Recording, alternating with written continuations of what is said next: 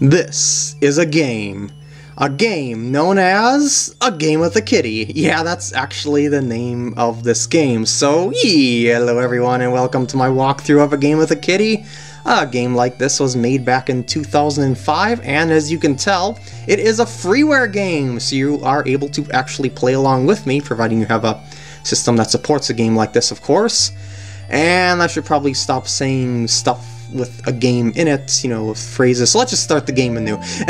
So this is Kick-Ass Town. That could be pronounced a different way, but I probably shouldn't say it. Hey, Elder, how's it going? Oh, I too would look at the clouds all day. It's just so much fun to look at their shapes and sizes and what? That's not very nice to say.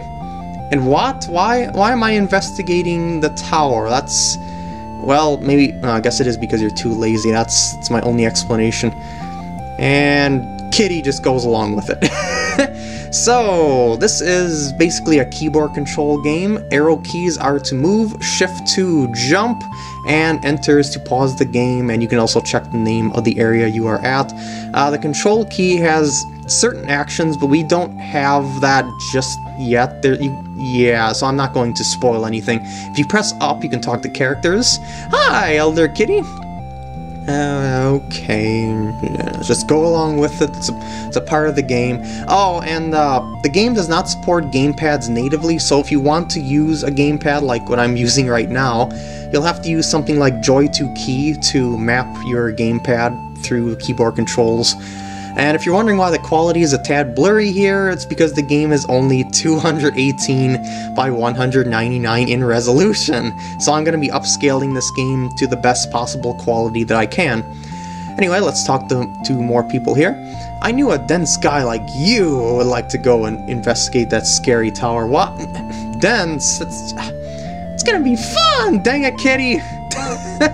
I'm such a good judge of character. Yeah, so apparently the characters in this game do not like Kitty here. So Kitty's being thrown into an adventure just because he's not liked very much. I told the Elder you should go because you smell funny. Oh, thanks. And this is a save point. You can press up to save just as you would to talk to characters. So if you die, you will pop out right over there when you load your next game save. Or there's also save points on the map. I'll get into that when I get out there. Going into the tower will be good exercise for you, Chubby. Whee! Yeah, he doesn't mind being called Chubby at all. This is some sort of birdie enemy. I don't know the names of the enemies because I could not find the enemy names on the web. So the only names of the characters that I know are the ones that show up in text boxes like you've seen there. So I'll just be calling them whatever I feel like calling them along the way. So this is going to be a walkthrough primarily on the gameplay. As you see in the upper right corner, there is 20 cash bags to get, and I intend on getting every single one of them to 100% this game. You can also see your life at the upper left corner, 3 hits and you're dead, or if you fall down a bottomless pit that kills you instantly, you'll also die instantly. You've also got the money counter over there, that's important for certain stuff. But anyway, let's go to the save point, just press the jump button to save to move on, and let's go to the strange tower that we were kind of roped into investigating. So we go into here, and oh no, I'll never be able to make this jump.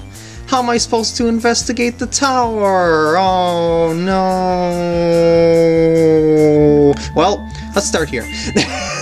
So this is Celicia Hills, and beware of Spiky Head Guy. You just gotta wait for him to throw his spikes and you will be good to go. Oh, here's some money.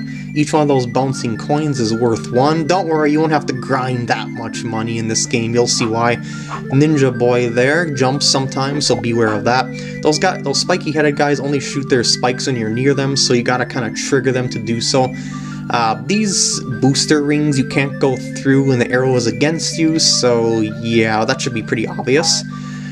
Going up over here, I'm just going to do some careful platforming across the sky clouds that I was staring at the beginning. And flop down here, just to see who is beyond this place. Hey! How's it going? Eee, what do you want, filthy animal? Can I have your turban? No, but I can tell you how to enter the tower to the south. That sounds awesome. Only if you pay me 100 shillings, dang it! Everyone wants pocket change in games. Okay. And then Kitty just agrees to it. There may be some treasure in that cave to the west. Treasure hunting sounds like fun! Yeah, it does sound like fun to me. So... So obviously the objective is to get 100 shillings to be able to get the move from her to be able to move on. So let's do so. Or is that a he? And maybe a she or a he. It's kind of hard to tell because this game's resolution is so low. It doesn't really matter though. Alright, so let's go through the booster. And I was thinking of something else. Never mind. This is where the first treasure bag that you can get here is. And as you've seen before, there are 20 to collect, and so I'm gonna get them all. This one you wouldn't have noticed, but we already could have gotten that one. But I just wanted to play this as a newbie player would get it. To get that bag, all you have to do is jump down here, and you land right on it. Treasure bags are worth 20, so as you can tell, it won't be very hard to get 100 shillings at all. Well, providing you are exploring for the bags. You really don't have to collect all the bags in order to complete the game, and I don't think it has multiple endings, but the treasure bags are just like an extra challenge, and they do make things a little bit easier to finish the game. Otherwise you'd be grinding 1 shilling at a time. Anyway, let's go to Oraga Cave and start collecting treasure bags. By the way, this game's soundtrack is very fun. And the first one is, wait, how do I get that? This is... I'm being stopped at every corner because of my jumping ability. What can I do? Well, you will soon see. There's spikes here. You can walk on the sides of them, but you can't actually touch the tips of them, obviously. So anyway, just gotta move on here. And some of these things look like that they can be jumped on, like these pillars, but they actually can't. So there's kind of a perspective trick, so to speak, at times in this game. But you get used to it because it's a very short game. Even if you die, there's ample amounts of checkpoints, so there's not really much punishment to dying other than the light backtracking. And woo! Gotta use them to get up here. And wait, I gotta kill you before I can get this treasure bag. To jump higher, you need more speed, and I don't have the ability to do it, so instead I gotta use that booster balloon thing to get that first baggie there in this level, and I will save. There's a treasure bag way up there, but I don't have the move to be able to get it right now, so gonna have to move on by mandatory. And now we are on a moving platform. I'm gonna take the split path to go up and around here. Woo!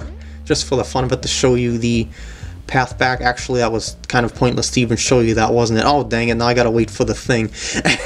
So, as I just mentioned, you need to collect moves in order to get all the treasure bags, and that's the main challenge of the game, I would say, is collecting all the treasure bags, aside from just finishing it as well, because this game is a very hard game. So yeah, it's gonna cause a lot of fails for me later on. You'll probably enjoy it. Anyway, it starts out relatively easy, just like any game would. And do I want it? I was just thinking if I made a mistake there. I'm trying to remember how to get that bag. It's been a little while since I've played this.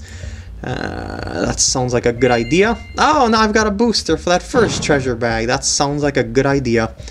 Alright, and here's some water. You swim just by pressing the jump button and using the control pad or arrow keys. I'm gonna go... Watch out, you cute kitty. You has a sign that actually says that. They anticipated that a kitty is coming through here. Playing a game, and... gotta time this right. Yeah! To get up here. And I can get that treasure bag now. I can also explore up here for this pocket change that you've seen bouncing around there. Every little bit helps, I suppose. But collecting this bag will force you to go around again. But that's kind of the way the game leads you sometimes, for a little bit of extra challenge to go through obstacles multiple times. Oopsie. Ah, a good thing I have multiple health hearts. There we go. But don't worry, there's going to be a lot of instant kill stuff that's going to destroy me later. Alright, so now we got our balloon. We got our treasure bag, and we can go back to get the move that we can use to get in the tower. As you can tell, I got 4 out of 5 bags there. I can't get the last one until I get a new move. So back to Celicia Hills I go. Wait a second. I probably shouldn't do that. Save first. Save a lot in this game. Save whenever you can, because as I said, this game gets pretty hard, so get used to doing that whenever you can, just to make sure that your progress is saved. Because remember, when you collect the treasure bag, you also have to get back from wherever you collected it from, so you definitely want to save your progress along the way, just to make sure that you keep your treasure bags, otherwise you're going to lose everything you collected in whatever run through a level, in whatever level you're playing. So it's just a matter of playing smart to keep your stuff. Anyway, I got the shillings. Now give me my move. Thanks for giving me that money. Yeah, you're welcome. It'd be kind of nice if you would have just given me that move for free, though. To run to the tower, run and jump. Run by holding control, aka STRG. Thanks, magical genie. And I got the run ability. Go, Fatso Kitty, go! Woo! Now we can really lose some weight, and this allows us to jump a lot faster. Because as I said before, you need speed in order to jump higher. Can I wear your turban? I'm getting the voices messed up for some reason. No! Go away, you unhygienic, flea-ridden animal, you! Fine, fine. This place is 100% it anyway, so I won't have to come back to you. People really hate Kitty, don't they? Poor Kitty. There's no love for Kitty. No love for Kitty whatsoever. Anyway, we are almost out of the level. Ooh, look at me go now! I guess I'll show you this now. Just for the fun of it. Because you probably are thinking that you can collect a treasure bag that you might have already seen, perhaps, maybe over here, but you can't. So that's where the treasure bag is in this place. You need a different move to be able to get that. So don't think you have enough moves to be able to get that now. But anyway, yeah, maybe I'll start the tower this part. I'm only at 12 minutes or so. It feels kind of... I think I'm going to take too long to finish this tower, though, but I think there's save points anyway, so let's start it. This is the strange tower, and now I can jump up here because I have the speed. The towers in this game are pretty much... Oh, that potion I collected recovers your health. That's something that you see dropped by enemies occasionally or on the ground. Beware of our thwomp-like buddies here. They're very spiky, very deadly. Well, maybe not that deadly. Whoops. I was a little impatient there. But anyway, the towers in this game... Why am I playing so badly? The towers in this game are the more difficult areas of the game, typically, because they're like the boss areas. So yeah, this game is already progressing pretty quickly, but as I said, it's a short game, but its length is rooted in its difficulty, as you'll see a little bit later. Because while I'm blazing through the game right now, I'm going to pretty much be demolished later on. So anyway, let's wait this out. Here's where the game starts getting a little tricky. Alright, maybe I should have went when it was going up, but that is alright. And beware of our imitation Gordo flavoring. Okay, just careful, your hitbox is a lot larger than it seems. And there we go. Gotta swim through the dark abyss. Oh, I shouldn't have went that way. Through the dark abyss. Come on, Thwomp. Move out of my way. These guys are really loud, by the way, in case you can't tell. It's kind of humorous, though. Alright, there we go. Here's a save point, and I think this is a good time to end it off here. So, I hope you enjoy, and I'll see you in the next part.